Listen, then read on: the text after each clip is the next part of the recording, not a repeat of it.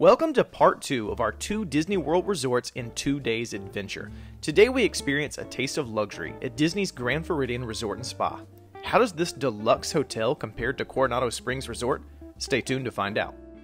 Welcome to the Grand Floridian, welcome to the Grand. We are so good and for rich people. That was beautiful. Thank you. Is that their theme song? It was submitted as their theme song, but to this point I have yet to receive any response. Oh, okay.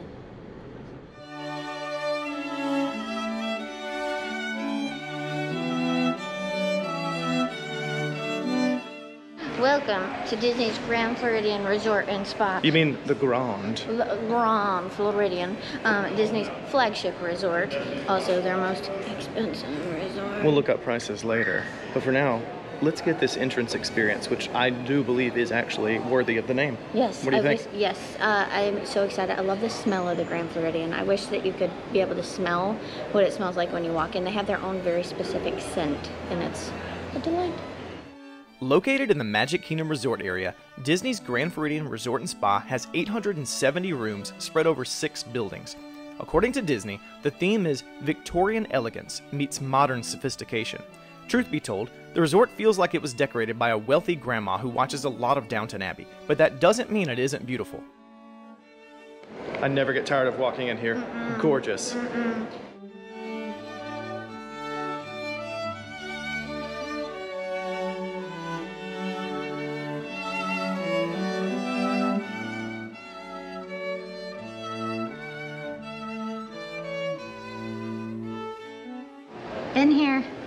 Been here. Not coming this trip because we don't have an extra $850 to spend before we have a child. But it was worth it. Yes. It was a lifetime experience. It was awesome. We had a blast, but we can't do that again.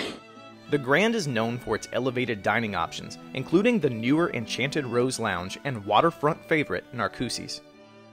But you know, the Grand is such a big resort. So like we're walking around now, there's buildings all over the place. We have not checked in yet. We don't know what building we have, but it is a really beautiful resort to walk around because every building has a different scent. Every building has its own scent. Different views. You could have water views, garden views. We have a garden view, I know that. Yeah, but we don't know which garden. No, Perhaps it's a secret garden. Let's see.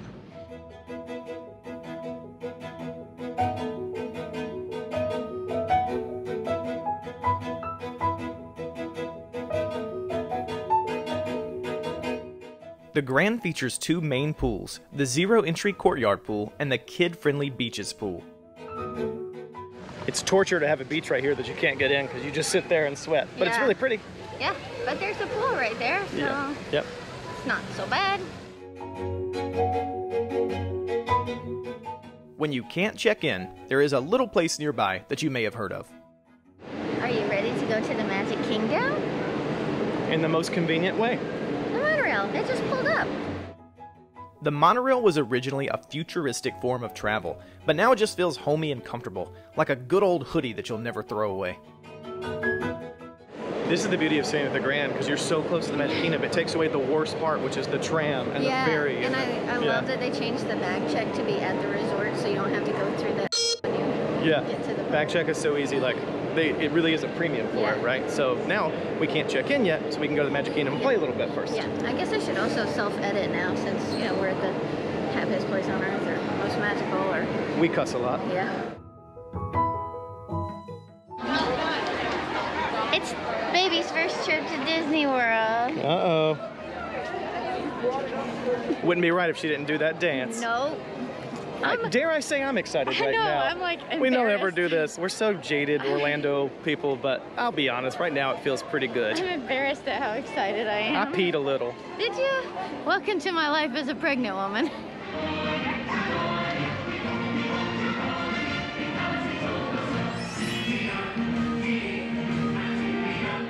We didn't make it far. No.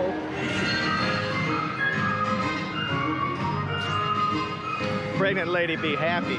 I'm so excited. I'm telling you, theme park popcorn just hits different. Oh, that's good. That's a good way to do it. I got like 10. It's a Disney hack. Your hands are so dirty. You have to do this. Cinderella Castle. Some call it magical. We just call it a good holdover for when you can't go to Europe and see the real thing. So, Disney snack number 2 you need to get, obviously, a Mickey pretzel with cheese sauce. And? A fountain Coke, because there's just something different about a theme park Coke. I vouch for that. Theme park Coke is delicious. Let's take an ear out. I love the cheap theme park cheese. Yeah. I love it. Thanks for visiting us today. For the safety and health of So good. Even in this 1,000-degree heat. I'm sweating in my cheese, but it's still worth it. So salty and good. Salty, good, and sweaty. Like us. Super duper excited because I got a Mickey Premium Bar. I love Mickey Premium Bars. And then I got like 1,000 napkins because there's no clean way to eat a Mickey Premium Bar. And you're about to see that, like, for real life. Oh, it's so refreshing. Everything you wanted it to be? Give me a smile. And this is what happiness looks like. sneezing. This is when it all goes downhill. There you I feel like you're go. just smearing it on my face. A little bit. If you're wondering how to cool yourself in the Florida heat, if you don't want to be trapped inside a monorail with hundreds of very sweaty strangers, then take advantage of the dedicated ferry. There is nothing like a fresh sea breeze to combat theme park smells.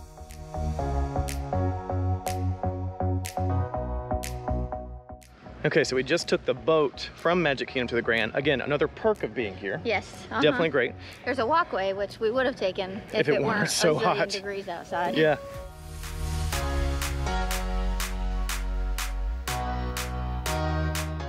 Because our bodies were literally about to burst into flames, we hit the courtyard pool for some much needed cold water therapy.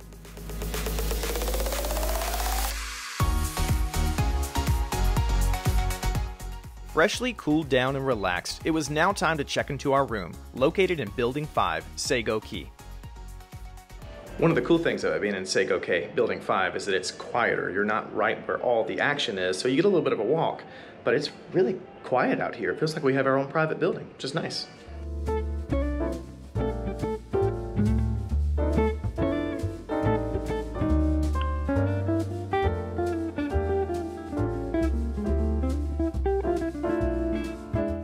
We had a top floor room, which gave us a really cool vaulted ceiling. It gives the impression of being more spacious than it actually is. Though the room seemed a bit dated, it was comfortable, sparkling clean, and a welcome refuge from the Florida heat.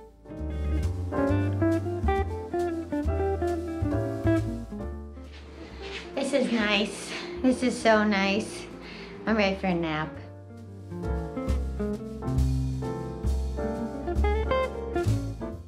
Okay, so we're at Gasparilla's, which is their quick service restaurant at the Grand, but the Grand Floridian Bakery is one of the better bakeries on property. You can't come here and not get some delicious treats. They always have great treats. Here, we've got their almond tart with the fruit on top, and then Michelle's super excited for her chocolate cake pop. Yeah, the Grand Floridian does not let you down in the bakery department. And they also have delicious coffees brewed here.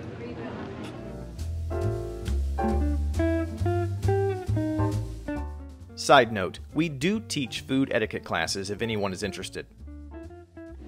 It's got a really good almond base, and the fruit and the berries are very juicy and fresh. And it's so good. You should try it. This is what we needed to wake up after a nap. As you should always be prepared in Florida, it's a torrential downpour with a lot of lightning at the moment. But we managed to get back from Gasparilla's and chill out and watch the rain, and it is frickin' pouring. I'm so relaxed. You look like you're in this like fancy royal bed. So fancy.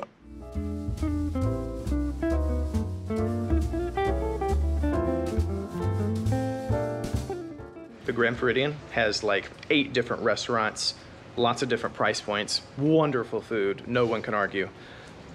But tonight we decided to do something a little different. What do we have? We have Slitter's Pizza, which is a place in Windermere, I think, and we love trying new pizza. So we are going to get our jammies on, and we're gonna eat some pizza, and we're gonna watch trash TV. By that I mean cartoons, and we're gonna have a lazy night in. Sometimes you just need to like put on a robe and eat pizza in bed and really truly feel a resort. And that's what we're about to do. Indeed we are. Let's go. Coming at you live from Disney's Grand Floridian Resort and Spa, the flagship property of Walt Disney World Orlando, we have some amazing private dining supplied by Uber Eats.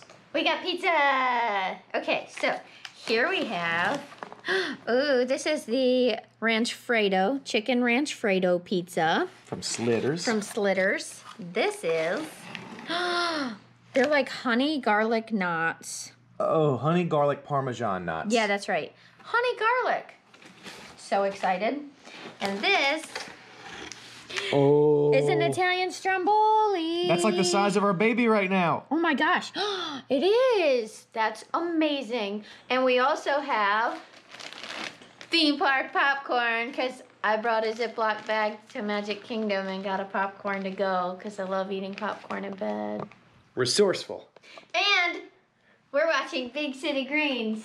Again, to really fully enjoy a hotel, some days you just need to veg out in here. If we weren't filming right now, I'd just be in my boxers, sitting in here, wiener hanging out, eating pizza. I'd be naked with a slice of pizza on my giant pregnant stomach. Look at this cool hidden Mickey. Okay, it's got basil, chicken, peppers, bacon. Let's do it.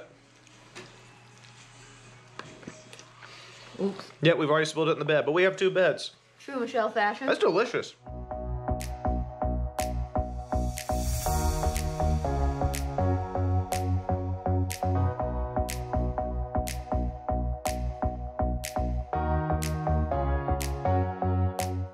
I regret nothing. This is how you enjoy a hotel room. It's so great. Sometimes it's easy to try and do too much in a short period of time, so we love to wind down and savor a hotel room. No matter what cool things we do on our trips, our favorite memories often come from just playing in the room.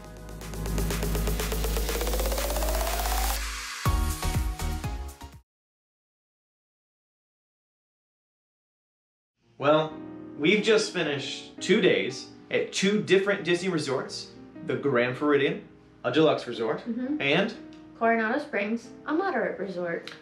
our reviews are in. First of all, there really is no bad Disney resort. They're all beautiful, you know, they're fun, and yeah, we would really enjoy ourselves at any of them.